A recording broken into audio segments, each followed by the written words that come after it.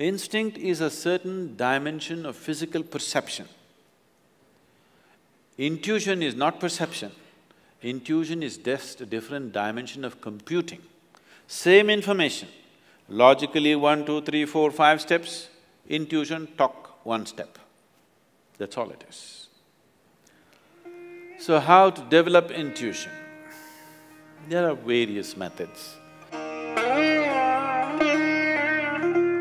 The Shambhavi Mahamudra that you do definitely enhances one's intuition, but don't try to consciously enhance that because you will go about doing guesswork. Guesswork is not intuition. Intuition means you just know, clearly know, that you can bank your life on it. Guesswork will lead you to lot of confusion.